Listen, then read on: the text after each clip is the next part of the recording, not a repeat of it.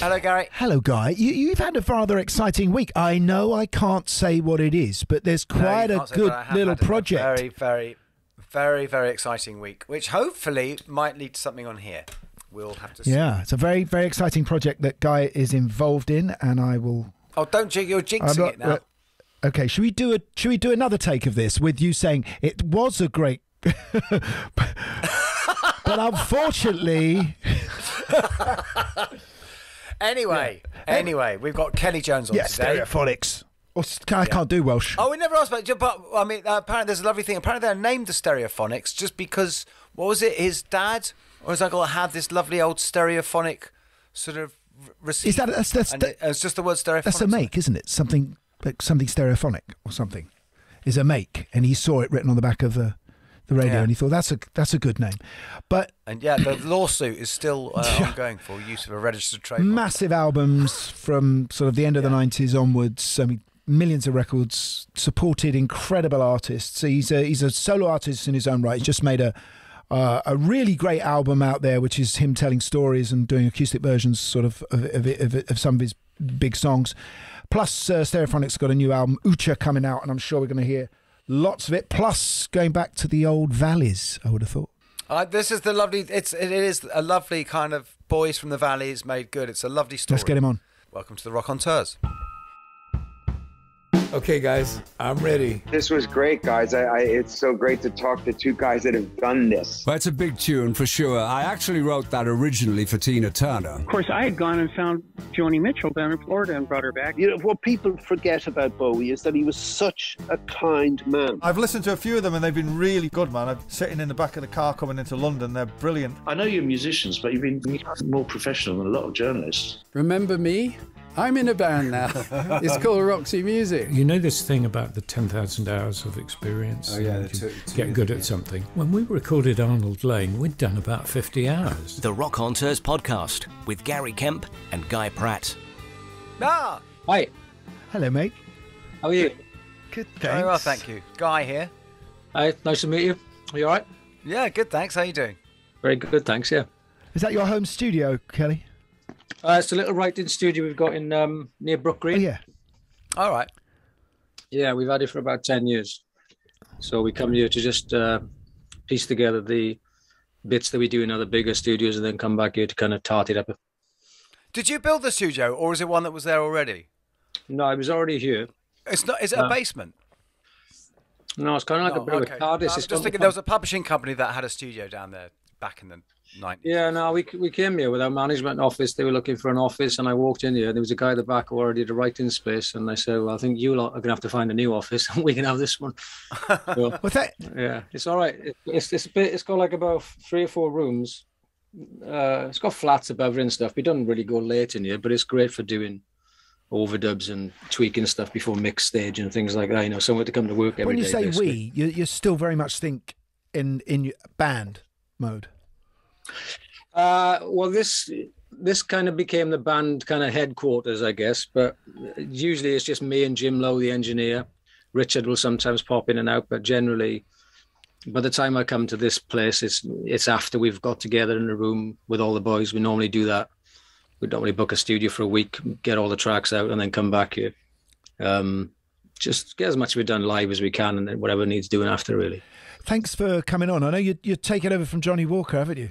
Doing one of his rock shows. Yeah, I did 2 shows. Yeah, it was a good laugh, actually. Yeah, the producer asked me if I'd do one of the, not the one you're doing, but his Sunday show, and I couldn't because I was because I was meant to be going on the road with Guy and Nick Mason in America, and of course now they got pulled, and I couldn't do it at the end. But Bob Harris is doing it, and who can want more than Bob Harris? Well, I know. I did a Sky Arts thing with Bob Harris once. I was talking about him this morning. He was brilliant. We did was it a songwriters special thing with him? He's lovely. I mean, he's interviewed everybody, right? So we had him on the show. We had him on here. We ended up getting a big scoop which went in the Times and the Guardian and everything. Yeah, and he told us the story of how Nixon asked Elvis to spy on John Lennon. Is that right?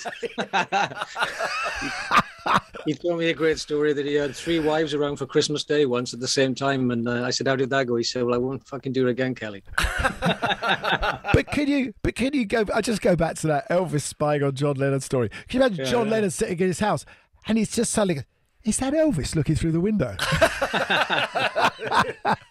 No, mate, I'm the window cleaner. Listen, I really loved listening to Don't Let the Devil Take Another Day, this tour album, live album that you did of you chatting. I couldn't find the film anywhere. Is the film out there still? Yeah, well, the film. What happened with the film was it came out, went in the cinemas, and then the pandemic thing closed all the cinemas. And then we were looking for a home to put it on a streaming service, and then that all got held back. So at the minute, it's just floating about. The fans all got to see it for a couple of weeks just before the cinema previews. But then it just got held back until we find a proper home for it, really. So at the minute, it isn't really out there. So it kind of came and then it went away again. So it'll find its place. It's kind of Springsteen vibe in a way, isn't it? But from a Welsh point of view.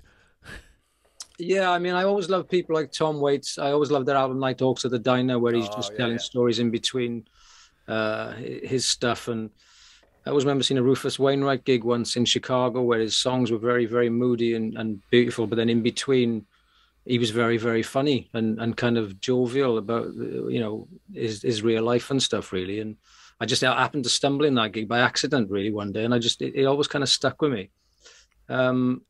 Because, sometimes most people just take a sip of water in between songs and stuff. And when we play in the arenas and the stadium shows, it's harder to do that communication with people because you're doing all the big hitters and it's a big show, it's big production and all the rest of it. But when you're in that environment with just one kind of violin player, and we had a rotating band, so we kept moving around the stage. Gavin was playing the trumpet and the bass and piano and stuff, and we had a girl drummer, Charisse, who plays with Simple Minds. Charisse! I know. I taught with Charisse. I played with her with Brian Ferry. There isn't an episode, is there? There isn't an episode of this podcast where Guy hasn't played. Well, I do actually want to talk about obscure... a gig that Kelly and I both played back in about, it was 1999-2000, which is still the most absurdly rock and roll place I've ever been. So which one was that? It was at the Café de Paris. Oh yeah, that gig was yeah. It was I just point out where I was there playing with Jimmy Page, Joe Perry, and Steve Tyler from Aerosmith. You did A Train Kept a Rolling. Yes, right. The Robinson Brothers. Yeah. It was just playing all these Led Zeppelin songs. It's nuts. And then were you with Billy Duffy, or Billy Duffy was hanging out with you? Yeah. Well, the night before it was Wembley Stadium. We opened up for Aerosmith at Wembley Stadium. Right. It was weird for us because 3 years before we were playing covers by the Black Crowes in a pub, covers by Aerosmith, covers by Lenny Kravitz. We were on the same pillars on the night before. And then I walked into Café de Paris and Billy Duffy was there, and we were playing covers by the Cult as well. So he told me what amps to buy, and then he came on and done Wildflower with us. Yeah. But you were obviously picked to support, because if anyone in the other bands dropped dead, you could just take over their role because you. Well, that too. Yeah, it was 1999, so Performance and Cocktails was a big record, so they stuck us on there, I think. But yeah, we could have covered any of the set anyway. What was the song? Who were you playing with, Guy? I was playing with Jimmy. It was Jimmy Page who brought me. Yeah, and we did. But that's where I had I had the most embarrassing thing of, we were playing Heartbreaker by Led Zeppelin, and everyone was on there. And Joe Perry came over to me and went, "Hey man, you really know how to play this shit." And when anyone gets kind of rock and roll with me, I just immediately become John LeMessurier. Just like you're thinking, oh yeah, I'm down with this shit, yeah, whatever. And to my eternal shout, I'll never forget, I fucking said to Joe Perry, "Thanks awfully." He has no idea what that second word is. And you got a new album coming out. I had a look on iTunes at Oochya. Yeah. And it's amazing what they do now, because they've obviously got this kind of Roy Lichtenstein kind of cover you've got going. Yeah. And all the animation is going on. Yeah, I know. Yeah, we did a little video for a track called Hanging on Your Hinges, and we used some of the imagery for that. But yeah, it's cool. You open a track on Spotify now and you get a little loop of it, and it looks great when you're playing the track and stuff. But yeah, Oochya was just a word I used to write on the desk board. It's just a word of celebration. It means have it wherever you want. I always think of Ray Winston saying it, or Paul Weller. Say it. I can't. What about listen? Oochya. It's just that. I could do Ray Winston, Paul Weller any day. Yeah, exactly. Oochya. So it's just one of those, and some album titles are very much more meaningful, etc. And if the album reflects that, but because this was an album that came after 2 years of being locked up in the house, we kind of done a bunch of songs that were much more kind of celebratory. Found a lot of stuff on hard drives we hadn't released. And how long do they go back? How long did the tracks go back? Some of the hard drives. Yeah, so, some of the ones. I was looking for this one track that I had a CD of it, and I could not find the drive of it. And there's a little boiler cupboard just there, and I opened that boiler cupboard. I said, "Where the fuck is this drive?" And I looked at my feet like that, and it was an old Binson my old man bought me, an Echo machine. It was on top of there. Yeah, and I plugged it in, and the fucking song was on there. I couldn't believe it. So we reworked that, and that was on the record. Some of them are about 10, 12 years. Wow. Right. Your dad bought you a Binson, sorry. It's my dad's.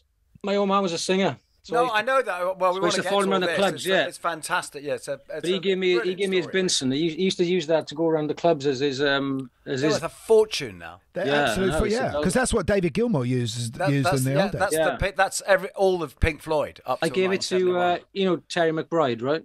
Not Terry McBride, Terry Britton. Sorry. Oh yeah. Terry Britton's studio, State of the Art. Well, when I was recording that, I gave it to Terry and his son Dan to get fixed up for me, and they did a proper refurb job on it. So. Yes. Can I ask, is your dad still around? Yeah. Great.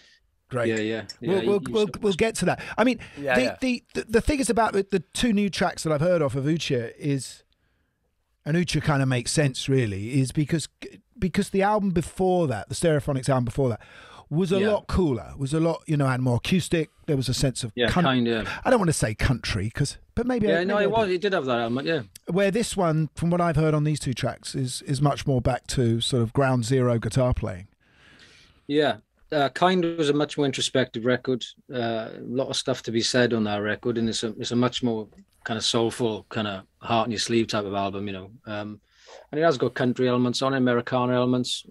I called George Drakoulias in to help me out with that, because we cut most of that live really, and I wanted George to just listen for me in the control room, and then we would go in and piece it together. But this record is much more. Who's George? I've got it. Sorry, you need to. George Drakoulias. He did did Tom Petty. He worked with Wildflowers with Rick Rubin and stuff. Of course. The Black Crow stuff. Yeah, so he's a good character. So he can. Have you played with him, Guy? No, I've met him. Because you're used to. Because you came up as a three-piece and everything, you developed this fantastic style of kind of filling up all the space with your guitar without being sort of overly showy, which must be a fantastically satisfying thing to play. Yeah, well, we were into, when we started off, the way Stuart would hit the kick drum and his ride cymbal, his thigh was as big as Kate Moss's waist, So he could really... tiny? Yeah, 28 inches. And the way Richard, he played the bass, he kind of hit all the strings at the same time. So he was very, I guess, influenced by the early Jam stuff and the Clash and Nirvana and stuff like that. So we would fill the space with the three of us. And the way I sang on the first three records, it was playing an SG. The voice was very much in the same register as an SG. Really, it was all very kind of aggressive in that bandwidth, and it filled the space, so it didn't really need many overdubs or anything like that. It's all about the songwriting really, and delivering in a way where people wouldn't turn their backs on us. Really. There's a history of those kind of bands. Obviously, there was Jimi Hendrix as a three-piece, Groundhogs, Cream, Budgie.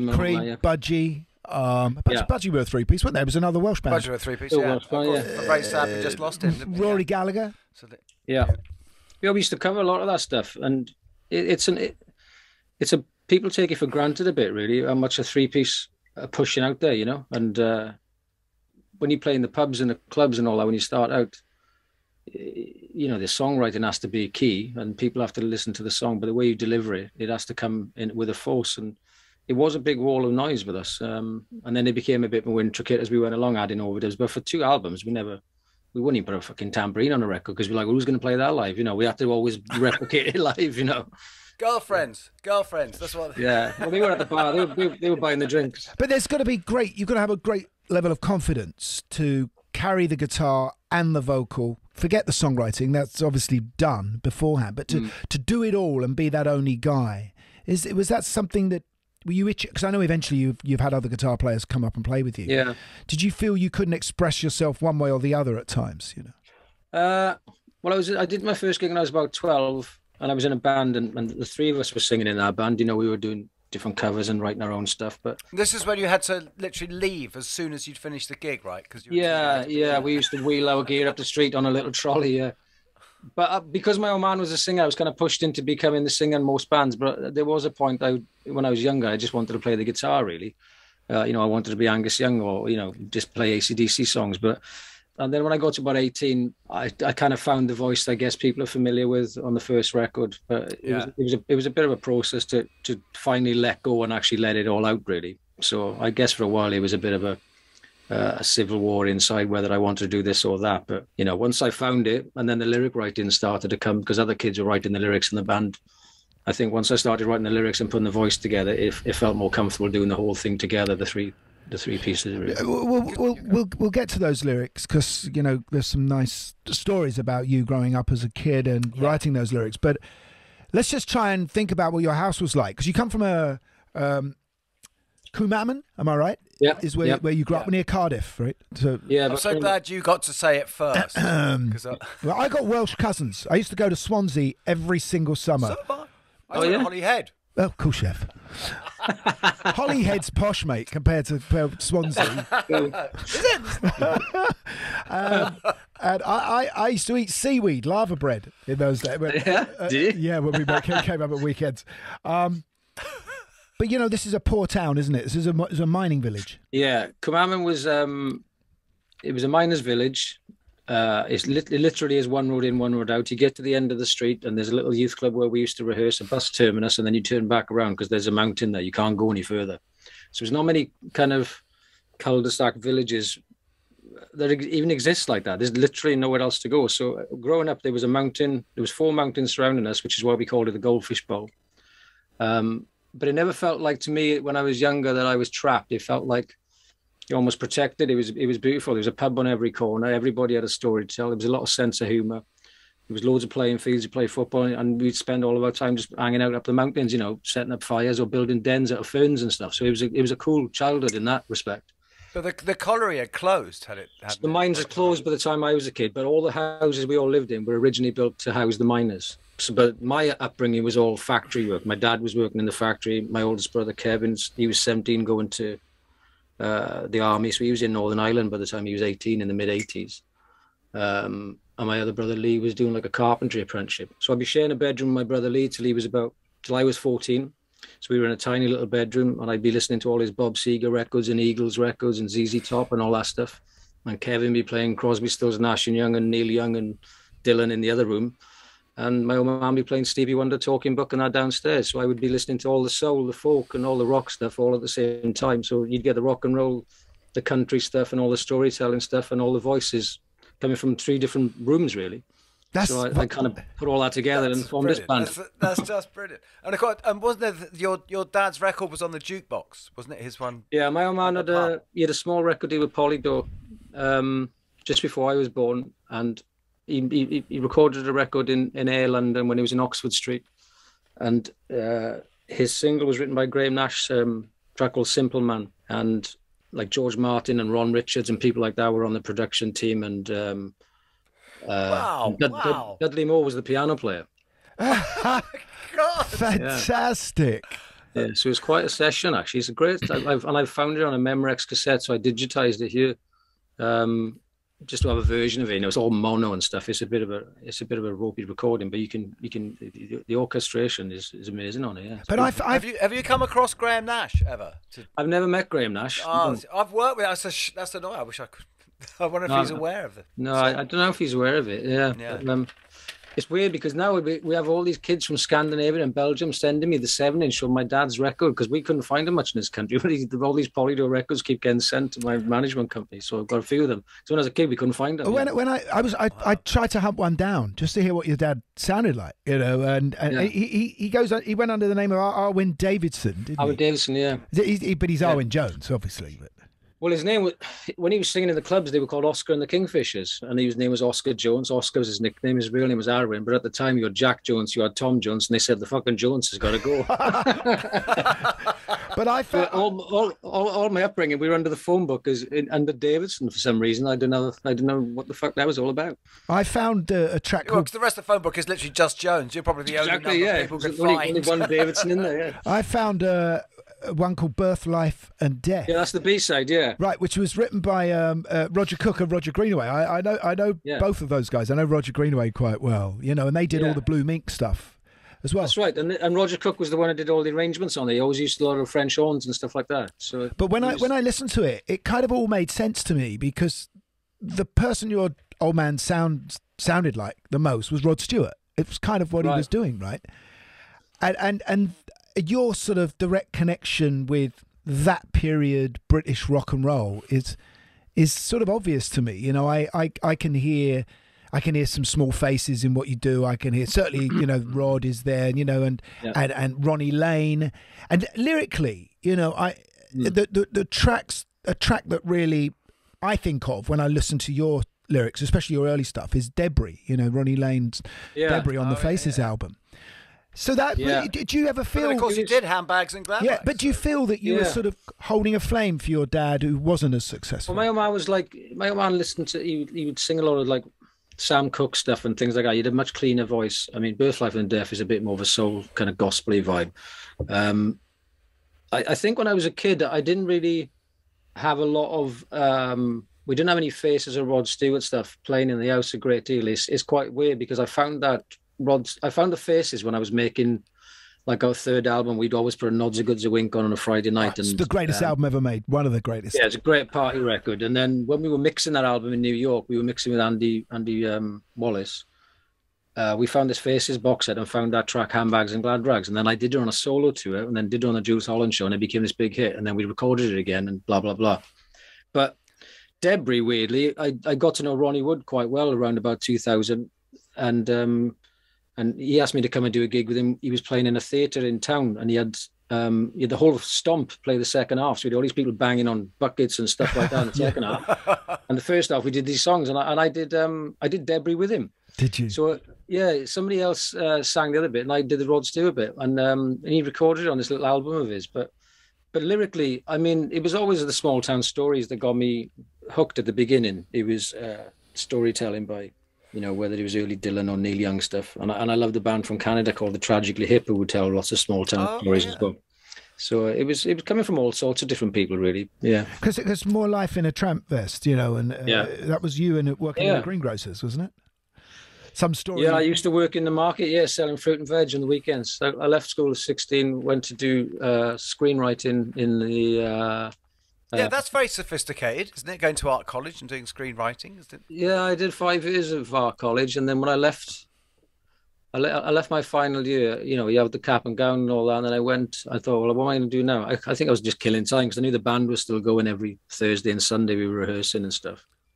And then I did a course for the unemployed in a place called Chapter Arts Centre, just writing screenplays, being taught how to write screenplays. And at the end of the course, the guy, Philip John, who I think directs Downton Abbey and stuff now, he asked me to pitch the idea I had to a real-life film producer, the head of the BBC. So I pitched it to him, and he actually gave me the job. And he gave me money to go and buy a computer and actually write this idea to develop as a BBC drama. And then literally 2 weeks or 3 weeks went by, and Richard Branson offered us a fucking record deal. So I was in this crossroads of writing screenplays or, you know, taking the rock and roll thing on. And obviously I took the band thing on and carried on writing the screenplays and stuff like that. And wrote the videos and tried to direct a few videos and all the rest of it. And so, I mean, this all kind of comes under the bracket of storytelling, ultimately, you know. Often wonder this with people who write like you, because as you said, a lot of your stuff, you overhear snatches of stuff at a bus stop and everything. So you're building on these lovely sort of snapshots of ordinary life and everything. Yeah. But as one's life changes, and you're not standing at the bus stop anymore. Yeah. The conversations that you're overhearing, which is, oh, you're something I heard at reception at the spa at the Four Seasons Hotel. It's not necessarily so relatable anymore. Yeah, well, life changes. I think when I started off, it was all very observational, looking out, especially album 1 and 2, and then midway through album 3, I think you started to, you know, you that typical thing. You first time travel around the world, you write about, you know, the big bad world, and mainly your experiences to America the first time, which most bands end up doing. It's everyone's second album. Yeah, and then when you get to like your 4th album, you know, you've probably gone through your first, you've given your first house away, your first relationship has fallen apart. Well, you made a massive album with that as the entire story, virtually, didn't you? Yeah.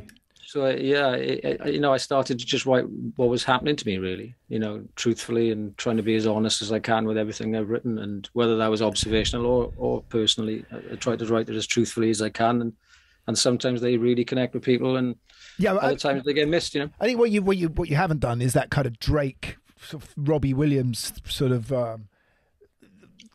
That kind of thing where you sort of how difficult it is being a star, trapped in my isolated world. How heavy is the crown, and all that sort of stuff. No, I mean, I understand people go through all that stuff, and I'm sure everybody in our position who's been in a band that's had success feels like that at times. But I've got 4 kids in the house; they can't give a shit what band I'm in,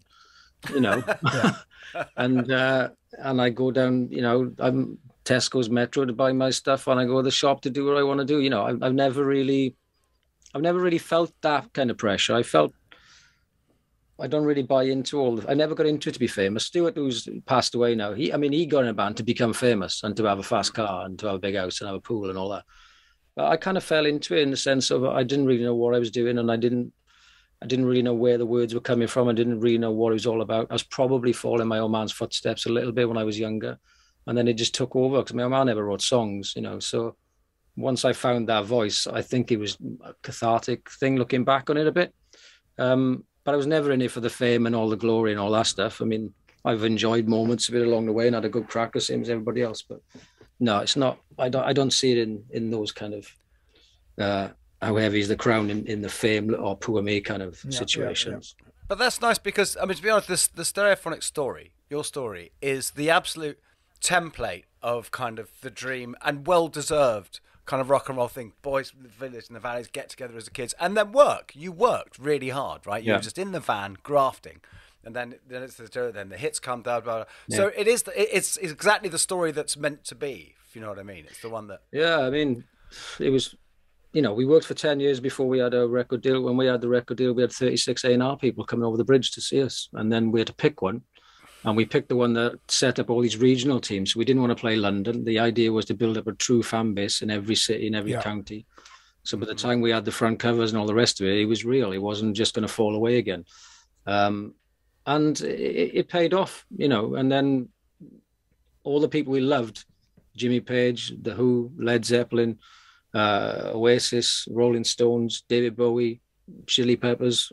I mean, everybody took us on tour. So we were like, well, this is fucking mad, isn't it? So we were on the side of the stage watching all of our idols, and they were telling us how much they loved our latest record. It was like fucking, we were playing the Ivy Bush, literally, 3 years before. And there's some good stories there as well, which we could talk about. I just wanted to mention quickly before we sort of move out of Wales, as it were, is what's known as the sort of Cardiff music scene. Because in my little research here, I found out that the oldest record shop in the world is in Cardiff.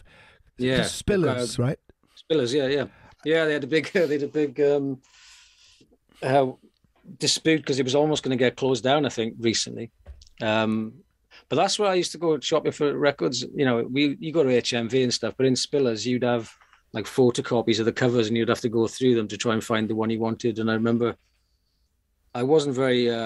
Stuart was always about 4 or 5 years older than me, and I wasn't allowed to go to Cardiff unless I went to Cardiff with Stuart. And I remember finding his latest Rush album in this shop, and actually finding it from him, feeling like this. I've rewarded my journey to Cardiff by finding you the latest Rush album, because he was a massive Rush fan, because he's a fucking drummer. Yeah. Spillers was cool. It's tiny though. It's a tiny little shop. 1894. Is it still there? Yeah. 1894 guy. It started. Wow. I don't know what kind of records they had. Probably something you played on. I mean, let's be honest.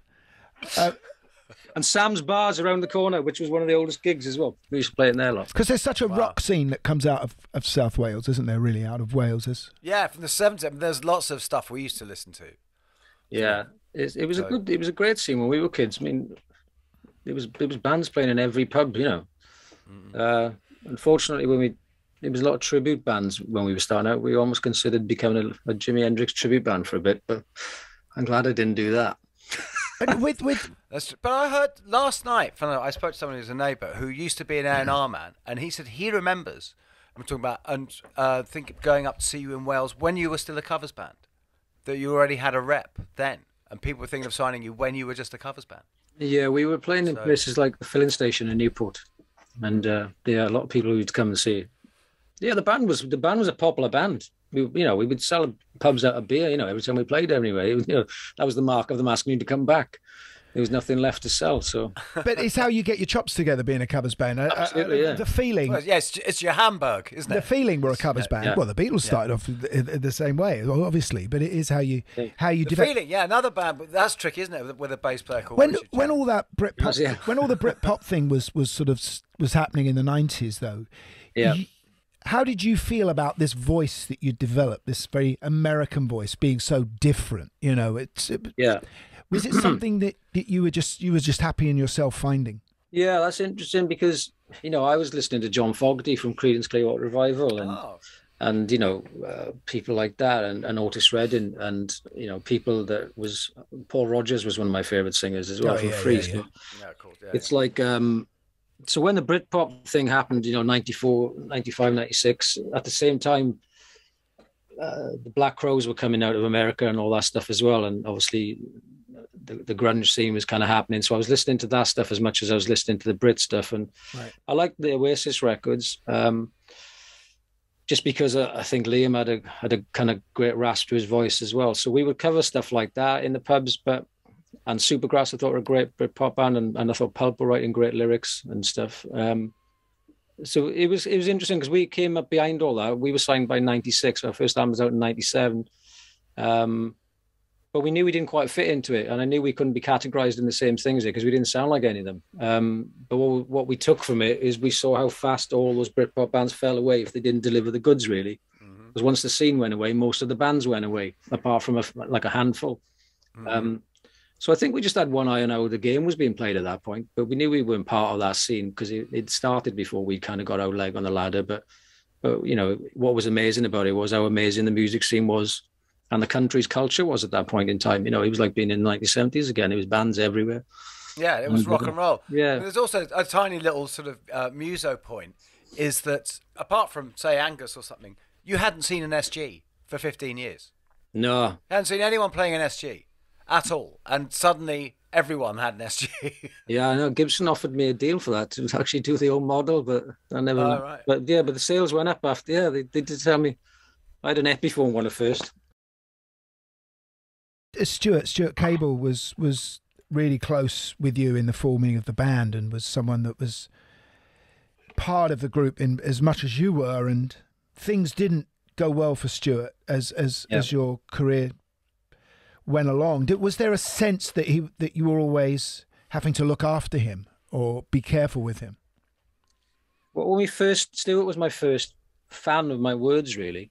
If I wrote some lyrics and he would look at them and because as I said, because I was younger, Stuart's House was the one I used to have to watch the young ones, and first time I saw The Damned or something on the young ones, and then, Evil Dead 2, and then run down the street shitting myself to get back into my house, which was 7 doors away, and so it was like another big brother in a way, because I was always brought up with older brothers around me, and all my brothers' mates playing 3-car brag in the house, and I was having to sit there watching Halloween at the age of 8 or something, while they were all, gambling pennies on the floor.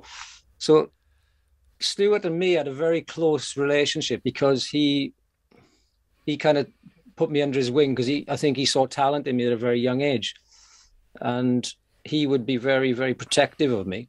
Yet we would butt heads a lot because we had very, very similar personalities to a degree and very, very different on other angles. It's quite complex, really. But it got to like about, I don't know, after the second album, I could see he was kind of, I think he was done in a sense. He was done in the sense that we've achieved what we set out to do.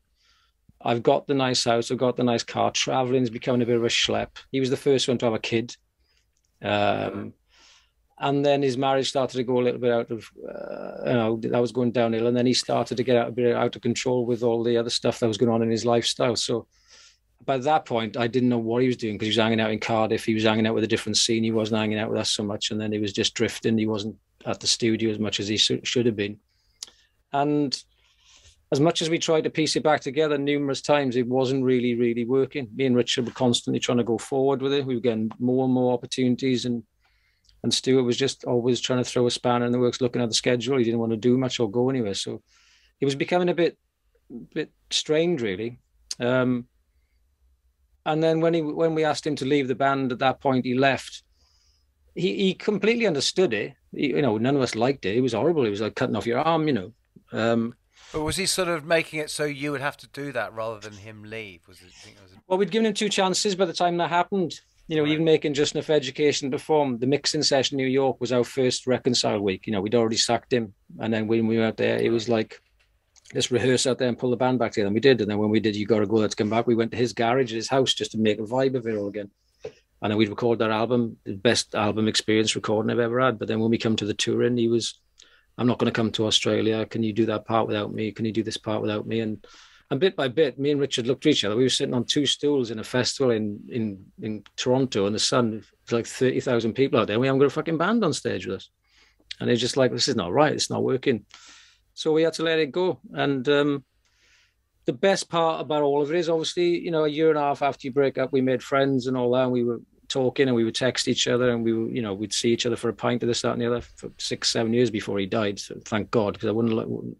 And even the day before he died, we were playing Cardiff Football Stadium on the Saturday, and he was talking to me on the Friday night, saying that he'll see me on Monday because it was my Uncle Reese's funeral.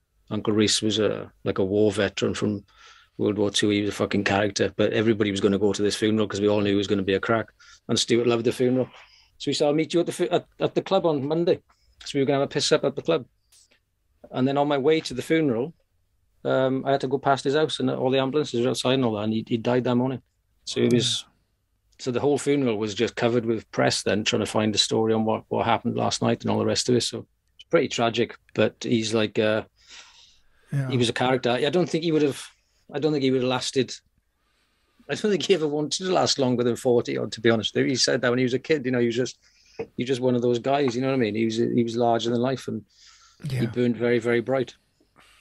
And then, did Javier come next? Well, Steve Gorman filled in for a little while from the Crows. Steve and Stuart knew each other. Because Javier was a very sweet story, wasn't it? Yeah, Javier came. It was actually because Phil Manzanera, I think he used to work for Phil Manzanera. And Phil runs this sort of underground network for South Americans, sort of all working in the music business in London. Yeah, Phil's son Charlie was our Flying the Wall documentary guy. Yeah. Oh, there you go.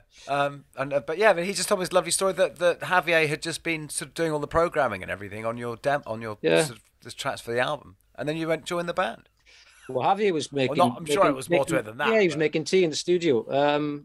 And we'd been on tour with Steve Gorman across America, and I knew he was wrong because Steve was part of the Black Crowes, and it wasn't going to work in the long term. And we'd been touring with the Strokes a little bit in Japan, and we were into what they were doing. And I came on the Bowie tour was in amongst that run as well. So we were touring with Bowie across America. I know, I'm furiously jealous about this, obviously. Yeah. And then I came back and I'd written Dakota and I'd written Superman. I'd written what was going to become the next record, which wasn't anything at all sounding like You Gotta Go, Let's Come Back, with 3 gospel singers, Rugs, joss sticks, long hair. We, 1 minute we looked like the rugs are Black Crowes. So we rolled the Rugs up on a ferry coming back from the Isle of Wight festival after headlining. We burnt them and chucked them over the edge, literally. And that was the end of that period. Who was inside them? Yeah, exactly. Yeah.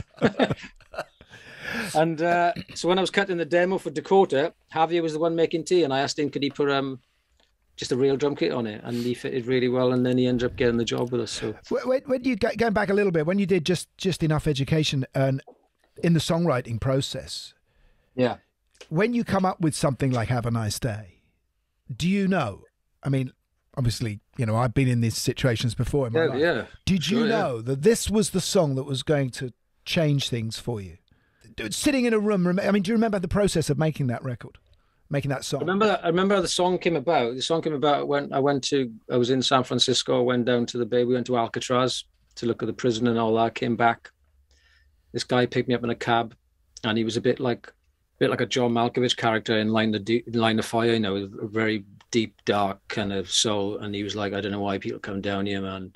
It's all full of corporate communism, it's everybody's playing 4 beats on the radio, everybody's chewing gum, everybody's eating processed fish, and he was doing all this stuff, and he told me all this stuff, and at the end he went like that. He said, anyway, that'll be $7, have a nice day. And I got out the car and I thought, fuck it. I just went in my room and wrote down most of the things he was talking about, and pieced it together. I had this little riff for a while, and then I pieced it together with that, and I thought, well, yeah, that's pretty catchy. But the story is pretty dark compared to what people think it is. You know? I'm not sure at the time, and I'm not sure that I did at the time get the irony that's deep within the song title, obviously, and in the tune, the sort of happiness of the tune. It's a bit like the Born in the USA thing. You think it's saying one thing, but it's actually saying another thing. You know. Well, I always thought there must have been something. It can't be. Surely he hasn't just gone to America and everyone says "Have a nice day." And... Yeah, there's a bit. But there's only been a couple I've known at the time. Dakota was one I knew. I text my record company guy that day and said, "I think I've got one here." But most of the time, it's you think it's the one, but it's not the one, isn't it? Because your songs don't rely so much on like any expansive arrangement. Usually, you know, there's very much when it's just you with a guitar that it's going to work or not. The song is there; it's fully born. What comes first for you, Kelly? Though, is it the lyrics?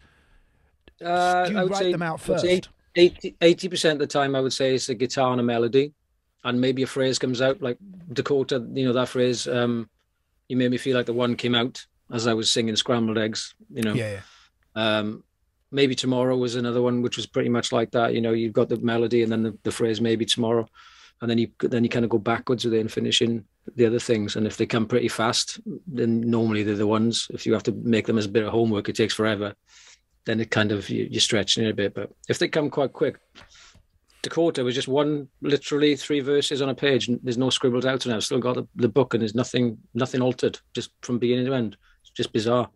Well, it's interesting that thing in Get Back, isn't it, where Lennon was saying about his instruction to everyone was that you have to finish a song when you've started writing. Yeah. I've tried that. It's not always easy to do, but I've tried it. Some of them. Yeah, it's right with John Lennon. I agree with him that I think that the ones that finish themselves rapidly tend to be the best songs that you write. You know. Yeah. I don't know. That's been my experience. It's my case too. I mean, you can spend a lot of time over some stuff in the studio and on the arrangement and work on it, but the writing part, I think, generally, the more organic and fast it comes, I think usually it's coming from the right place. I saw you mentioned Ronnie Wood earlier because you actually sung on his solo album as well, didn't you? I love Ronnie, by the way. Yeah. I saw him just before Christmas. We had some lunch, and he is just this kid in a sweet shop still at his age. Unbelievable. And he restores your faith, doesn't he? He's got more energy than anybody ever know. I mean, I knew Ronnie when he was drinking and all that sort of stuff up the house. I'd go up there, and then I've seen him go through all that kind of transition with Sally now and the kids and stuff, and his painting, and 8 espressos a day. But come on, let's have another coffee. But you wrote with him, didn't you? You did some but I did that track with him. He called me up and asked me to go up there and sing it. I think Steve Bush was engineering. Steve Bush was the engineer on our first 2-3 records. All right. Yeah, so Steve was working with him up there. I can't remember why Steve was up there or who he was with. But I sang on a track called What Do You Think? Beautiful song. I remember him showing me it in his little notebook, and then he did a demo of it, and I sang like a double track on it. But yeah, it was a privilege. I love Ronnie. He's just full of life, isn't he?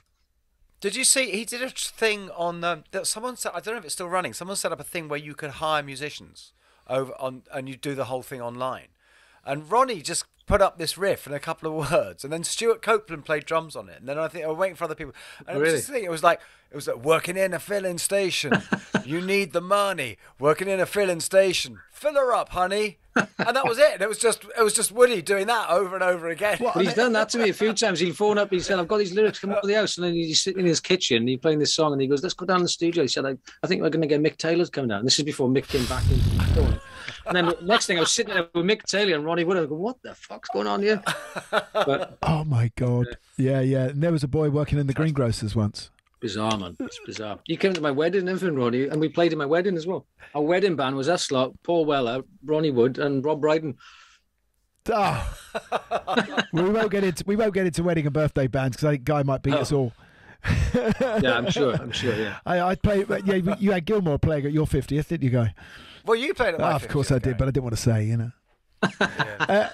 Gary did an amazing thing. I've got to point that because we did it was fancy dress, and it was a brilliant idea. It was just model. Moddy's not fancy dress though, is it? But it was come as a. That's true. But everyone's one or the other. And Gary turned up wearing a colour scheme I've never seen him wear. He was wearing all sort of tans and browns. I was thinking, well, that's very mod, but that's not you, Gary. It's very odd seeing that. And then he gets out his guitar, which is a new tobacco sunburst Les Paul. Right. He's dressed to fit the guitar. Yeah. Getting back onto your career, I mean, listen, we're going to have to do Bowie. Jesus Christ, you supported David Bowie. I mean, he's one of the greatest guys that ever lived, obviously musically and as an artist, but as such a nice man too, right? Yeah. Well, we did the reality tour, which was his last tour. Mm-hmm. Well, you weren't there when he had the heart attack in Hamburg, were you? No, we did the American run. So we were doing all the amphitheaters in America. And then we were going to meet him again in Isle of Wight, because we were headlining the Friday and he was headlining the Sunday on the same year. So we were doing like east to west. And the bit in the middle, it was interesting because he was doing all the Let's Dance stuff. And then when he got to the East Coast, and then he was pulling out all the Trent Reznor stuff, I'm Afraid of Americans and stuff. Yeah. You could see him change his set to the core of the audience. Wow. Because when we first started going on, Tony, our keyboard player, was the biggest Bowie fan in the world. He was a bit like, I thought he'd be playing this, and I thought he'd be playing that, because he was going quite soft with it all, and he was a bit like, I'm fucking gutted. I thought it was going to be so much more this and so much more that. And then as he was going along, he was just manipulating the whole audience, really. So that was interesting to learn as a band, using his catalogue to fit in where he was at. But as a person, you would just be wandering around the arenas, and he'd come in and sit on an icebox and in a dressing room and start chatting to us, because at that point he wasn't a character. He wasn't playing anybody. He wasn't playing the Thin White Duke or anything. He was just being David Bowie. So he was very approachable. I would watch him doing the sound checks all the time, and he would literally talk off the stage on the mic. What was that one like, Carl? Do you think that sounds good for tonight? And he'd be like, yeah, I think so. Because I kept asking him for Life on Mars, and he didn't play it on the very last night of the tour. He shouted it out for us, and he said, "This is for Kelly and the boys. This is Life on Mars." And we were like, "Fucking hell!" Wow. Yeah.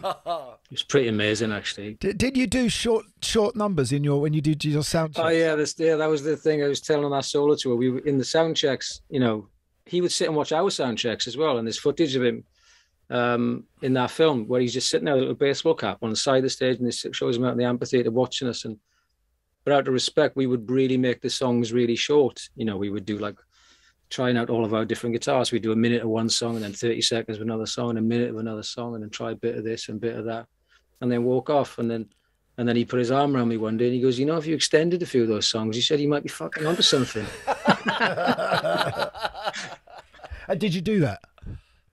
Yeah, we tried it. Well, once we knew we had a bit longer, we took our time. Yeah. But he's the first guy I ever saw when people use samples and tracks on stage and that now in a very traditional way. On that tour, he would go on in the sound check with his band, and he would record the stuff they couldn't produce as a 5-piece in the sound check through the desk. So they would record the tracks live and then reproduce the tracks with the band in the evening that night. Wow. So he was actually basically cutting stuff in the sound check to play alongside the stuff they were playing live that night. Guy, you played with David, didn't you, once? Well, his second last ever live performance was with us at the Albert Hall with David Gilmour, when he got up and sang Arnold Lane and Comfortably Numb, which was just really absolutely extraordinary. Yeah. But it's funny you say that, because one of the first big band I was in was this Australian band called Icehouse, and we opened up for him at Milton Keynes. And I feel, we played Milton Keynes Bowl on the Serious Moonlight tour, and it's to my eternal shame, we had this thing that we didn't really get a sound check. And so we went up before, and so for our sound check, we played Let's Dance. So everyone had heard it when he went on.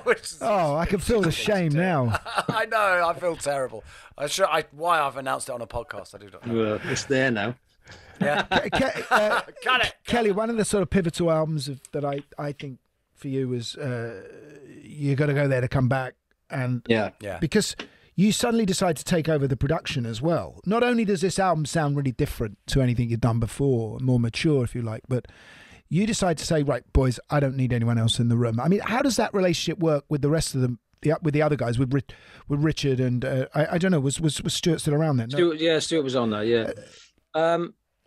Well, I asked, when we were making Just Enough Education Reform, my musical relationship with Bird and Bush was I guess the musicality side, me and Marshall Bird would sit together because he was the piano player, and me and him would have a crack. And Steve Bush was much more technical, and he was the one giving the drummer a hard time about keeping in time. So and me singing sometimes wherever he was much more precise about stuff. So I asked Marshall at the end of that record. I said, "Look, I think I want to do the next one without that kind of rigidness. Really, I want to try to do something a bit different. Do you want to do it with me?" And he wouldn't leave Steve Bush. So by the time we came to make "You Gotta Go, Let's Come Back," in my mind, I wanted to make my version of Stevie Wonder's Talking Book or a Creedence record. I wanted things to be. I wanted to make an overdub every 4 or 8 bars. I wanted something new to come in. I wanted it to be different. I wanted it to sound very free. I already had in my mind, I wanted Jack Joseph Puig to mix it because he mixed that Jellyfish record, which I always thought was a very great kind of modern take on a Beatles Abbey Road vibe. You know, there was lots of stuff coming in, not all kind of just mixing by numbers. But the band were really supportive at that point. It was the best recording session we ever had. It was before any of us had kids. We were all down in the studio. All the crew were with us. Everybody stayed there in Hook End Manor in Henley. We stayed there for about 3 months. We blacked out the windows, and we just had an amazing time, really. And to me, it's a very soulful, very real, honest record, and it's my favorite album that we've made, really, personally, you know. And so now you've got what's the axis of the band? Because it's you and Richard now who are only, you know, you. Yeah. Is that like does everyone else have to kind of come in on that relationship, or do you know what I mean? Well, Tony plays the keyboards live with us. He's been with us since the second album. So he's from Manchester, Tony, and he's always been there with us. Adam, who plays the guitar with us live and on the last bunch of records. I mean, he was touring in a band that used to open up for us in 96, 97. So they've been mates with us forever as well. And Jamie's been in the band now almost 10 years. So everybody in the band what's amazing about this band is we actually do go out for a pint together. You know, we do hang out together. And a curry, is it still a pint and a curry? We love a curry. We go on we're all on the same bus. We take the piss out of each other constantly. And it's like, I think people understand that my role has always been where it is. You know, I write the songs, and, you know, Adam will jump in and chuck an idea here and there. And if it works, it works, you know. Me and Richard were in school together from 3 years old. So me and him have never really had a crossword. You know, we've just grown up together. You know, Richard knows what I do and I know what he does, and we support each other in different ways. Just being in a band, as you all know, it's not always about the music. It's about each other's character and how they support one another off the stage as much as on it. It really is. You know, I think, you know, one of the things that I miss not being not hanging out with Spandau Ballet at all anymore was you know, we actually did have such a great laugh. And when we got back together after years and years of being apart, the first thing was all of us pissing ourselves in the rehearsal. Yeah, I know. It's mad how, you know, we went to the studio after all that lockdown stuff, and we came back and we'd been laughing so much. Obviously, people thought we'd been on holiday because we looked so, like, you know, relaxed and everything, but that's part of the crack, you know, being in the studio with your mates. And I can't imagine being in a band where it's just stress every day, where you just can't stand being in each other's company and all that, you know. There's two models, isn't there? There's the band where it's just this family, and it's you against the world, Musketeers, and then there's the band that absolutely hate each other, and that friction produces great art. Absolutely, yeah. So, it can do, yeah. Yeah, I feel like in my old band we kind of had both going at the same time, really. You know. Yeah, well, we did for about 2 albums, but then it all fell into place.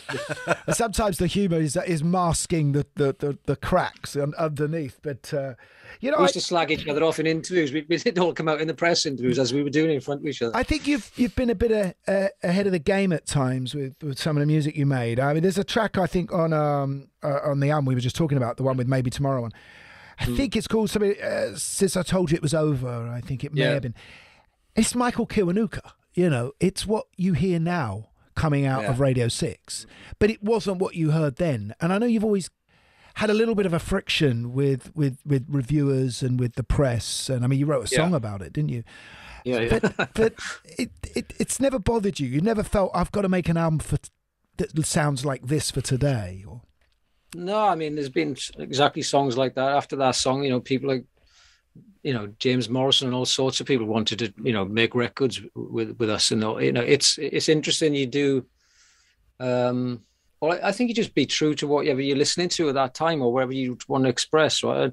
I think it bothered me on the second record when I realized that it wasn't going to go the way that we thought it was going to go, press wise, you know. They praised you up. You know, one minute they compared me to like Dylan Thomas under Milkwood, and then they'd have a popper us calling us fucking meat and potatoes. It's like one extreme to the other. And then we just like, well, there's no point even trying to play this game. We're just going to do what we do. The people are in front of us. We know what we want to do. We had a great sense of self as a band, and we always did. All we ever wanted to do was make a catalogue of music that stood the test of time. You know. But again, that's where that unity of being the kids have come up together really counts, isn't it? Yeah, it's important. You know. Yeah, I mean, when we did Dakota, people didn't get that at first. You know, that didn't sound anything like us. And you don't know where they come from sometimes, but I think because the band has always had influences from all over the place, lots of bands, they have, they like the Stone Roses and the Beatles, and that's that, you know. But with us, we would be listening to AC/DC on one hand, and we'd be listening to Aretha Franklin on the other hand, you know, and we never really had any boundaries. When we came out, we literally were in everything from Smash Hits to Kerrang magazine, and on the front cover of all of them. You know, from Melody Maker to the NME to Q magazine, and we fitted in so many different genres. We were on tour with the Who, Skunk Anansie, and Kinnicky, you know, Lauren Laverne's band, in the same week. You know, it was just like we fitted, the songwriting just fitted in all these different places. So it was. Guy, we want to know. Well, it sounds like that. You know, the house you grew up in. It sounds like that's somewhere you would pay a fortune to be sent as a kid to get you. Yeah, and my mum was a decent cook and all. But Guy, we want to know if there are any Pete Townsend stories, obviously, because we love Pete. Well, we did the first ever Teenage Cancer Trust. So obviously Roger. That's right, I remember that. Yeah. Well, Roger always championed you. I know that. Yeah, so. Roger always took us on. Well, I was one. Yeah, but what about Pete? We did the Quadrophenia tour. The first thing Pete ever said to me was, I walked on the stage. Well, that day was a really weird day for me because I was completely in awe of everything that was going on. I was in V2 Records, Holland Park, which was obviously Richard Branson's old house. So I was standing there thinking, how the fuck how am I in here? I just befriended Noel Gallagher, and Noel said, I'm going to come and pick you up and take you to the Albert Hall to do the sound check with the Who. I'm thinking, all right. So Noel Gallagher picks me up in this Merc or whatever car it was. He doesn't drive though, by the way. He's in the back seat, right? He can't drive. He's in the back. He can't drive. And I remember sitting in the back of his car with him. There's the thickest carpets I've ever felt under my feet. I thought, fuck, my mother hasn't even got carpets this thick in the house. Those Mancunians, they know how to live. And then they love a shag. And then we got to the Albert Hall, and he took me up to the stage. And so the first time I ever met any of them, Noel introduced me to Townsend, and John Entwistle was alive as well then, and Zach was playing, and obviously Roger I'd met briefly. And Noel said, I'll go and get you a cup of tea. And he went to get me a cup of tea, and he put a cup of tea down my mic stand, and I was sound check, and then Townsend said, yeah, I saw you on the Jules Holland show. It was really good, yeah. So, yeah, thanks, yeah. And then we did Substitute, and then when we cut it for the gig that night, I fucked up that line where the north side of my house faces east and these faces. And east faces south. It's such a tongue twister, and I knew I was going to fuck it up. The whole day I knew I was going to fuck it up, and as I wanted to do it, and he looked at me, he goes, and he went up and done the line for me. Oh, yeah. So he was a bit like... I thought, I'm just very glad that it sounded like that story was going to involve the cup of tea that Noel got you sort of going all over Pete's samples. No, the cup of tea thing, I didn't have the heart to tell Noel. I didn't drink tea. So I left the tea. I didn't have the heart to tell. That could have been a funny story because Pete loved smashing up amps in the old days. So a cup of tea wouldn't have been. Roger did ask me to turn my amp down. Did he? Yeah, he said, turn it down a bit. That's really compared to Pete. Who would have thought? Exactly, yeah. I think it's... Well, no, that's big. Do you know why? Because he can tell you. Well, it was right. He can't tell Pete, can he? He can't tell Pete. So. Yeah. I mean, the thing is about you, Kelly, and you guys is your live show. You know, you've been this incredible live force. You know, throughout the years, that really has been your kind of your thing, hasn't it? More than anything else. Yeah. Well, I think we started as a live band as kids, and that's always been our, where I feel most comfortable, I think, on stage. Especially, you played Cardiff Castle as well, which is, I know a little bit about Cardiff Castle. That. Oh, yeah? The design inside is wonderful, amazing design, and I think William Burgess, William Burgess, who died. Let me just talk about this guy. Don't smirk. I can see you smirking, right? But there is a little rock and roll connection because William Burgess, who designed the interior for Cardiff Castle in the 19th century, he designed the house that Jimmy Page lives in now. In the 19th century. Right? Yeah, Tower House. Right. So you know, and all like when I look on that doesn't actually make Cardiff Castle rock and roll. When I look, okay, it does. But when I look on YouTube and I see all those your Welsh mates all wrecking the joint, I'm like, Yeah, well, I think that was one of the early gigs. That was like, I don't think anybody had played there for 20 years the first time we did that. I think Queen was the last band to play there, like 20 years or something before. But now the live thing is an important thing. We love the live thing. Yeah, I was going to say, is it still there for you? Is that? Yeah, I do love playing doing the live gigs and the touring. That's where the band, I think that's who we are really. We're a live band. I mean, I love solving the problems in the studio and doing all the studio stuff, and I love putting the records together. And then you get that in between bit where you have to do all the TV and all the radio stuff, which is all right. The podcasts, yeah. Podcasts and stuff. But the live thing is, I think, where we have the most crack. Have you found, because none of us have been able to play live very much, that it's is that detrimental to your inspiration as a songwriter? The last 2 years have been quite weird physically on me. I've noticed my body being really weird without playing live. Because I would imagine after doing it for nearly 30 years, there's a physicality to it and a release of stuff. And then you take it away. I have felt like my body's wondering what the fuck's going on a bit. But writing-wise, I haven't really put a great deal into it over the period of lockdown. I pieced that album together. I think writing comes in different periods on different records. Sometimes I've written in hotel rooms and on buses and planes, and sometimes you just write it when you're home. I've never really had a set place for it. I've never been one of those guys who needed a cabin on top of a mountain or a certain month of the year where the moon's out and something like that. But you just come when they come, really. This battery's going to run out now. Yeah, we're going to leave you, but just to say, when's the album? The rest of the album coming out? When? We did a video yesterday. I think that song comes out week Friday. A song called Forever, and then I think the album's out March the 4th. And then we're on tour, hopefully, if it happens. Yeah, well, it's all of us. Yeah. Well, all the very best with that, Kelly. Really, thank you very much. Thank you. Thank you very much. Good luck with the album, and it's been great talking to you. Oh, thanks for having us on. I appreciate it. Thank you. All right, mate. All the best. Thank you.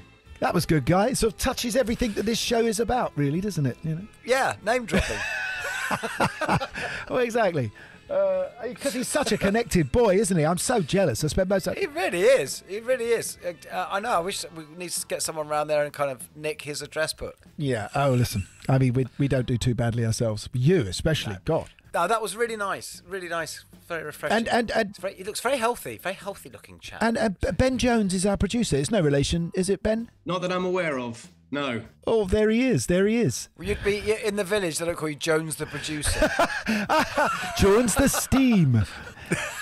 Yeah, no, excellent, man. And what a nice guy and a proper talented man. And we'll have another one on next week, I'm sure, won't we?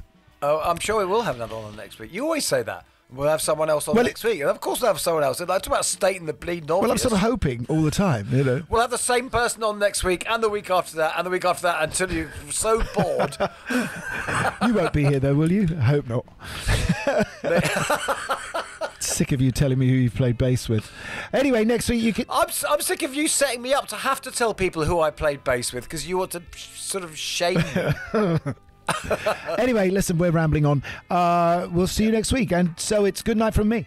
And good night from them.